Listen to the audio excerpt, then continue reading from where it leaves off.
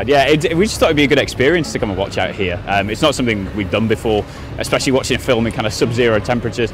So obviously for us, we can't get back home really.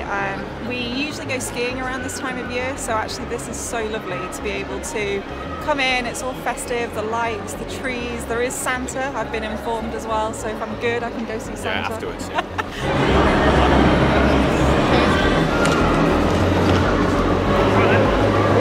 But aside from that, you're sitting on a really comfy couch with your feet up, sipping hot chocolate and watching a great film in a ski slope at -3 degrees, so it's a really unique experience.